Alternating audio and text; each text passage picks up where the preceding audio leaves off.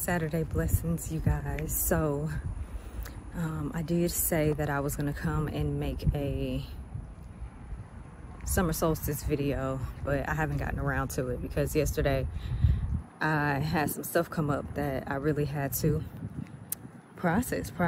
push through, you know. And basically, let me tell you about it. So I had this dream, what was it? Thursday, like throughout the morning time. Okay, so I dream a lot. If y'all dream, make sure y'all writing these things down, okay? Because dreams for me, it's my guide to life, okay? Showing me where I'm stuck at, where my fear's at, where I'm not seeing things clearly at, you know? Or perhaps sometimes what's to come. I just felt a raindrop on my eye. I wonder if it's about to rain. But basically, in the dream, I was in this gym and I had had a bag, and I put the bag down on the bleachers in the gym, a bench in the gym. Okay, so putting the stuff down, I walk to, I don't know, all of a sudden the scene just changed. I end up in the kitchen of this woman who's I used to be learning from, studying under. And so in the dream, me and some other people were sitting like at her kitchen bar or whatever, because that is what we were in her kitchen. And so she was sitting there talking to us and everything like that, and she had this cigar she was smoking on. So when she had put it down in an ashtray, I think she walked away or something, and I had picked it up and I smoked it. And when I smoked it, it blossomed into this flower. But the smoke, you know how a flower shrivels up in a sense once you put heat to it? Well, it did that sort of, but more so in the like of, if you've ever seen a Rose of Jericho go dry, that's how it did. It closed up like that. So with that, so a little bit before that, she had these what was it, these oracle cards on the kitchen counter on the bar, and I had picked them up and started looking at them, and they had like different quotes and stuff on them, but I can't remember now what they were saying. But you know, at the dream, it was very clear. And so when I came up out of the I ended up, let me remember. Okay, so she was like, oh, I used to have so many of those cards, those tarot cards. And I looked at her and I was like, I know, I bought some of them from you. And well, I had like this attitude or something when I said it, like I was just not feeling it, not feeling her for real. And so then her husband walks in, and it's like he was coming in from work, and all of a sudden my husband's in the dream, and he's like, ugh, like that's a long story within itself of his response and reaction to that. But to the point, afterwards, I leave out and I come out, and what I realize is like I'm coming out like this ceiling or something, like, or of these bleachers in the gym still. And the bleachers were they were closed though. They weren't open bleachers that people could climb up. So I had to like climb down the bleachers in order to really get into them, get out of them. And so when I'm walking out, one of my best friends, she comes walking up to me, and she's like, girl, mind y'all, she a Scorpio, all right? If you in Seattle, go check out Joyful Body Works, okay? Because she gonna work you out. So, little small plug there. But we were in the gym, and she talking to me. She's like, where's your phone? She's like, where your stuff at? And I'm like, what? And I was like, I thought I had it. I was like, well, I left my bag over there on the bleacher. And so, on the bench. And so she's like, okay, well, you need to find your phone. So I'm like, okay. So I start opening up the app, find my iPhone in my hand, and then look down and realize, oh, my phone is right here. In my hand, I have my phone. And so after that happened, I ended up going to, we started looking for my bag, and my bag had got moved, but it was like, it was open, like somebody was rummaging through it or whatever, trying to see what it is that I had in there. And in that, they didn't find anything, you know, but she was just saying how that she kept telling me how I need to make sure I had my phone because all my stuff is in there. Granted, in real life, she knows that I take a lot of notes and stuff in my phone, and a lot of information that I'll be looking up and stuff that I'll be coming to and everything like that. So with that, it was this other woman sitting on the bench that my bag was on. I've never seen this woman before. I don't know who. Y'all can see all my stuff in my background. Lord, I've never seen her before, never met her before in my life or anything like that. But it's almost as if, now I think about it, it's kind of like she was protecting my belongings. So later on that day, once I woke up, my friend Imani, she actually texted me. She reached out to me and she's like, girl, what you doing? Let me show you something. And so she sent me this video she had made or whatever. And so then I was like, you was in my dream last night. And she's like, what happened? You know, we all have those. We have one friend that is something for us, right? Really, all our friends are something for us. And if I really need to like get down to the bottom of something, or if I need somebody to ask me the right questions kind of thing, she's the person that I'm going to, you know, because she, in nature, she is naturally curious, and she is Scorpio, right? She's all water energy. So she's going to get to the depth of it because, you know, it's simply out of her curiosity. She's going to have the questions that are going to make you go, that's a good question. Let me see. So we ended up talking for like 2 hours. I'm telling her about the dream and all kind of stuff. So let me stop this because this is getting long. So I end up pulling a bunch of cards and, you know, asking questions and seeing, you know, what it is that we can't see, right? Getting a little bit more insight from spirit and the divine, and, you know, going there with it. And so this had a lot to do with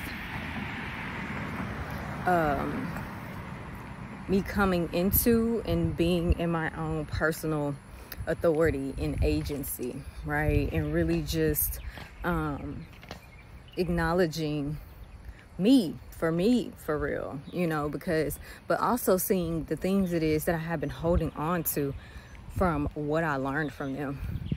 And what kept coming up was the Hierophant, and the Four of Pentacles had came up, and the Emperor card. So for one, the Emperor card will be a representation of me. Emperor is Aries energy. I'm an Aries. So a little backstory. When I was in this group, I would always be, you know, leaving. I have a hard time with, I don't want to say I have a hard time. It's easy for me to see when something doesn't work for me. But if you convince me enough, I'm gonna continue. My curiosity is going to continue to lead me to this space of, well, let me see what this is. Let me see what I can learn here. Maybe there's something here for me. And then it got to the point to where I was, well, I'm not gonna be able to succeed if I don't have this information, because the way that she set stuff up, the way that they set stuff up within the school, you know, they had it to where they were saying things like, this was further down the line of when you are basically learning something. Like, we were in these groups, right, and we were doing the coursework in groups, and so we would go back into the online group and share our thoughts and our findings. And the only way that we would be right, the only way that we would be right about what something meant was if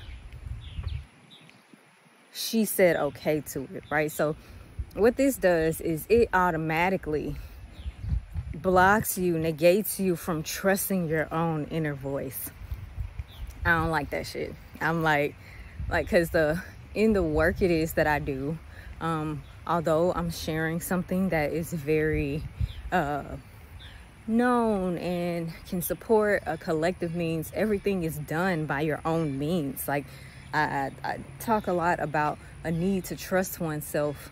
There's these dogs right here on this path that I'm walking. Where's their owner? Like, whatever. So that naturally goes against who I am as a person, right? As a I guess a teacher even.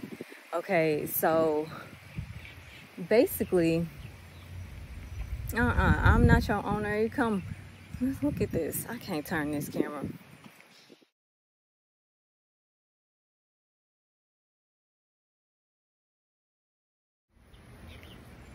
These dogs been playing in the water. They must have been in the lake swimming.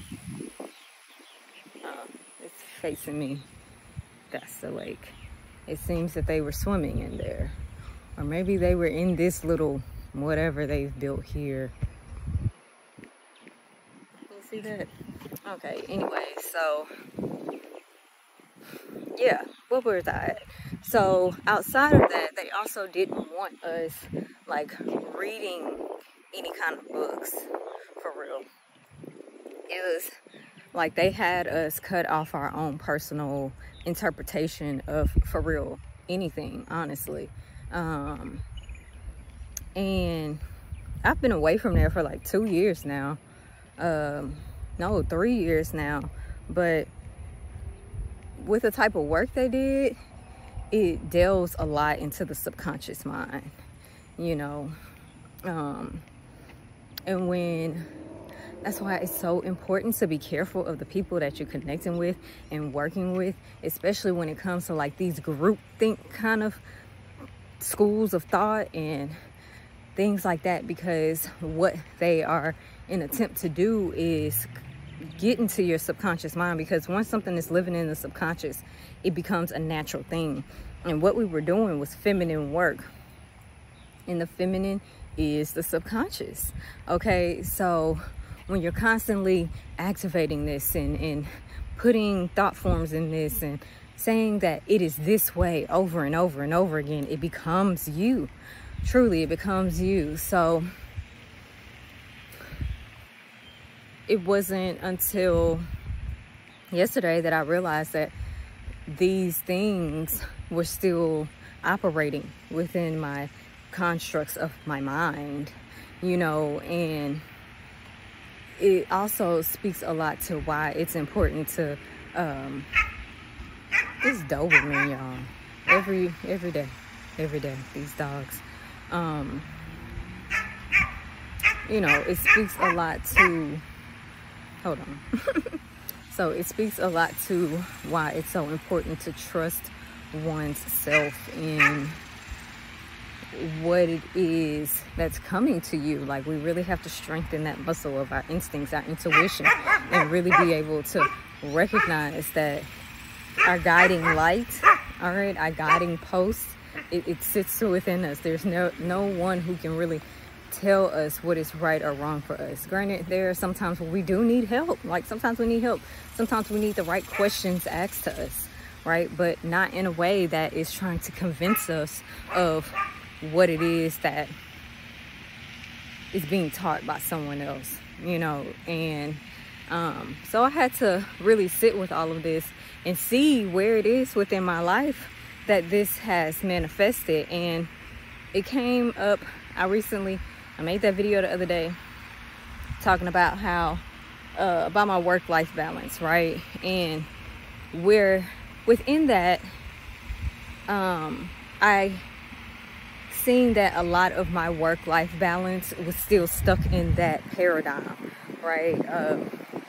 In this feminine way of going about doing things, operating a fulfillment of life, and not fulfillment in the means of enjoyment, but like carrying out something, like say for instance, you have to fulfill an order kind of thing. So with all of that, hold on.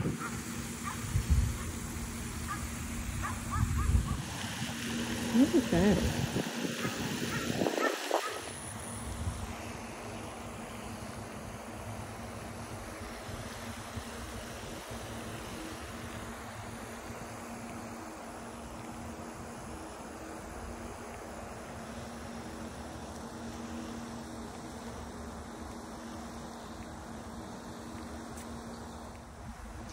So with all of that, what I seen was that a lot of ways that I've been going about just living in general is still really within that paradigm. I think I said that in that last clip, but basically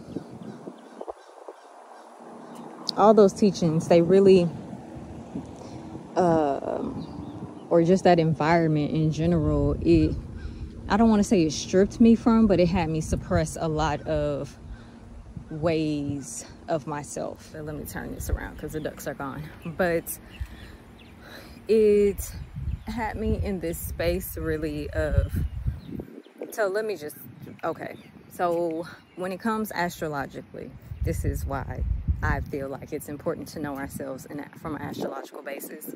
But when it comes astrologically, I have 3 planets in Aries in the house of Sagittarius, right? And then I have a Leo rising, and my sun is in a exalted position, which can, you know, manifest one way or the other, because there is a, you know, everything's on that masculine and feminine spectrum. So with that, it basically, oh, and then I have 4 planets in Capricorn, and they are in the house of Virgo. One of them's in the house of Leo, but it's on the edge, the cusp. Anyways, y'all.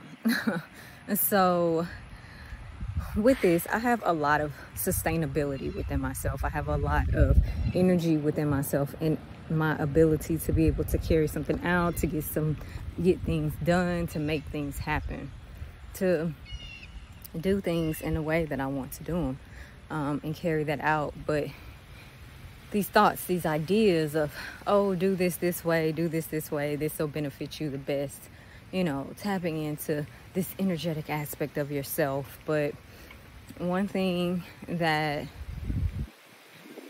it did was strip a lot of the multifacetedness of what a feminine energy is, femininity within itself, of how that expresses itself, what that looks like, you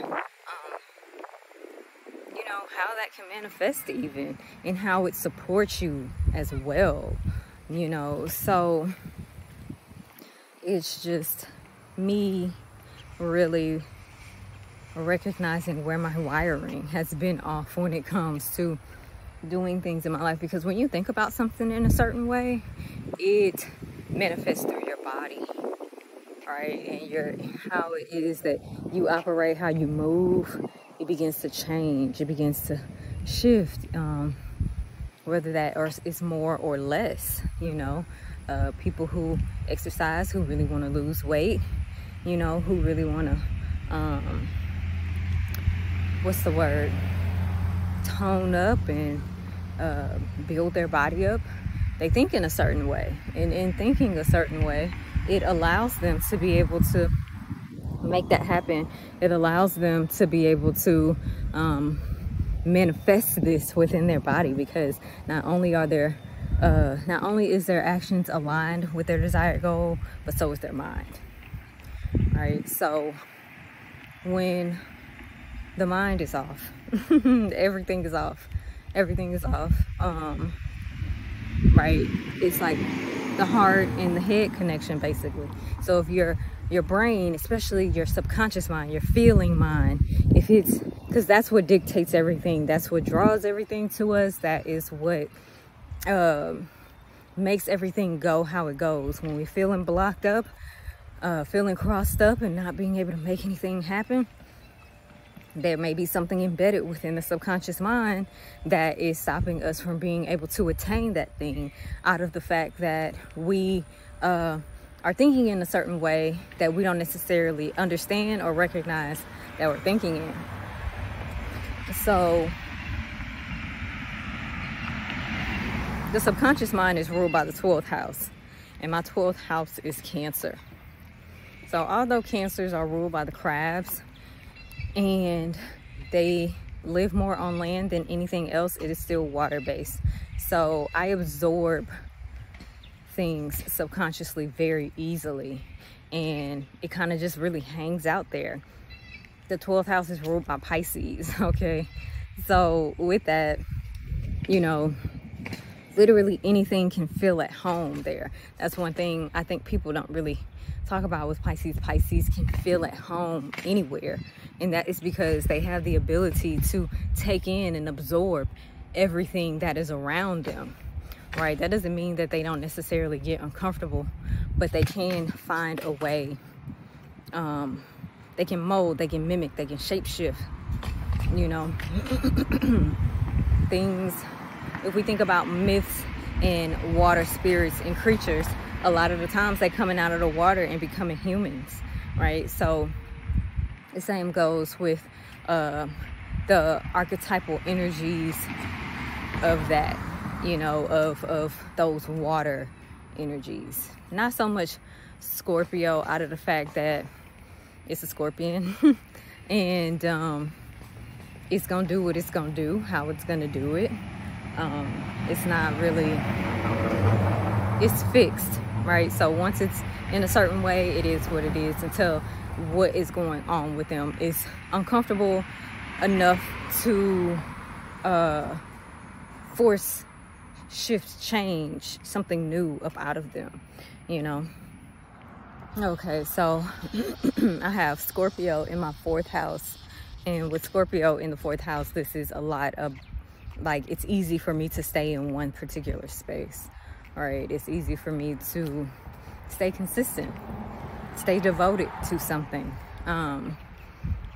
But in reality, because I spent a lot of time being in devotion to that particular work, and, you know, I don't even need to talk about it anymore, for real, about what it was or how it was. Like, if you want to know, I mentioned the YouTube video that I have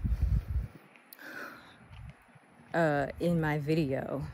All right, this is going to be a upright video, not a full screen one. So, but I can still put it up here so that y'all can check that out if you like. So, whew, that was a long walk.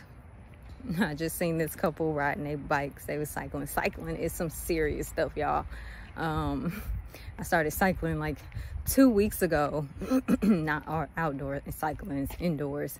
And that shit is intense. Like, it's intense. It's really intense. I was just like, oh my goodness, I haven't like ridden any kind of bike or anything like that in years, and I forgot all the things that it does to the entire body. Like, it doesn't just, it's not just of the legs, like it's an entire body workout. So yeah, so I spent yesterday, that's what I spent yesterday doing, moving through those things, you know, acknowledging and accepting that I have been moving from those spaces, and that's why my timing of sorts has been off, you know, because, you know, going with the flow and all those things, which, like, if going with the flow is a person, you know? So it's just, like I said, recognizing, accepting these things and moving forward in a new direction in my own way. It's funny because the Chariot card had came up with that, and the Chariot card basically, as far as like releasing things, and I wrote myself some affirmations, an affirmation to read every day as far as releasing things in reference to not necessarily just that, but also to just really anything that does not align with the time for me, you know. And it speaks a lot to the work it is that I do, but it also says a lot in reference to what it is, how it is, I should say, and feeling comfortable with what I was doing. Because like I said, a lot of it was, okay, if we say it's not right kind of thing, right? So within that, it always had me questioning what I was doing, how I was going about doing it, and everything like that. And that energy has been tied a lot to my tarot, my readings, like, that I do publicly more than anything, because while I was in that, that's what I had decided to do. Like, you know, this is the tool, this is one of the tools that I'm going to use, right? And within my offerings, you know, within supporting others and realizing how those ways have affected the fulfillment, the fullness of that, you know, but also where it's coming from in my mind, how I perceive things, knowingly or unknowingly, right? And it's more so of an unknowing kind of way. So yeah, oh yeah, I was talking about the Chariot card. So the Chariot card is in the traditional deck. It is a guy on a chariot with two horses, one black, one white, representing the yin and the yang, the masculine, feminine, in and out, superior, inferior, all those things. And he's leaving behind to go on his own journey, right? But he's also carrying on his back the wisdom it is that he's gained from where it is that he's coming from, right? That's why it's like the cities in the background of him and the kingdom and everything like that. And in reality, right, so he's moving forward on his own volition to get to the world, basically. Because after him is the Strength card, which is Leo energy. That is interesting because the Chariot card is ruled by Cancer, right? And that is my 12th house. So again, realizing, recognizing, accepting. And it's so interesting when we move through these kinds of things, because my dreams, well, I had some wild dreams, like some old people that I haven't thought about in a long time were there. Hold on.